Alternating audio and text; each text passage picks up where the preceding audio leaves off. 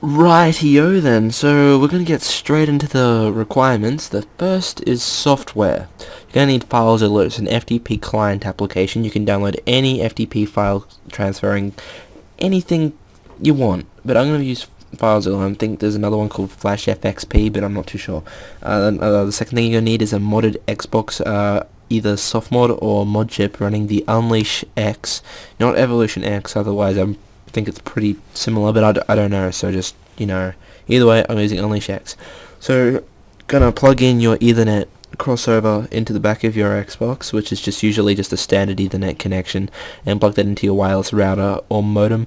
Make sure your PC is also connected to the same network, and you should be pretty much good to go. Pretty much it. So, let's head over to the Xbox and set up a few things there.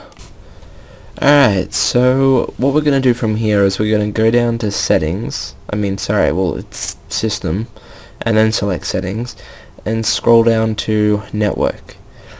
Change the type to DHCP, and then you should see some server information for the FTP. Your username and password should be by default Xbox and the port number.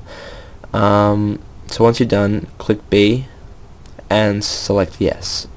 Back out of all of that and reboot the console.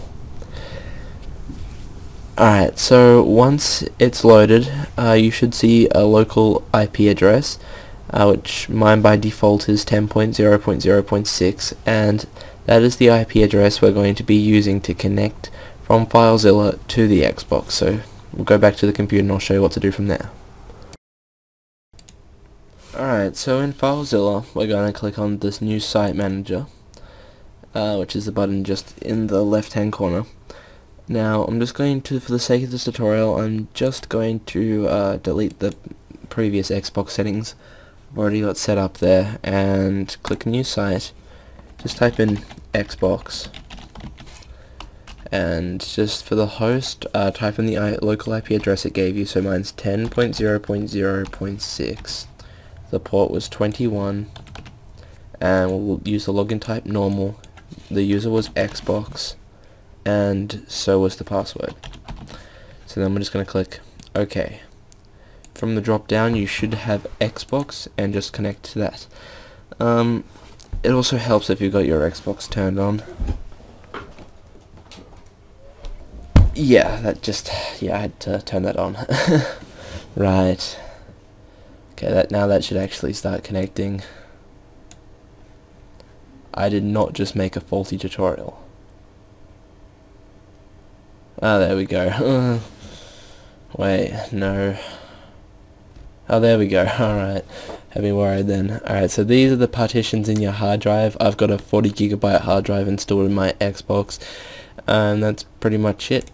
You can browse all the files located on your hard drive in your Xbox. It's really handy. You can put games in from your computer directly onto the hard drive.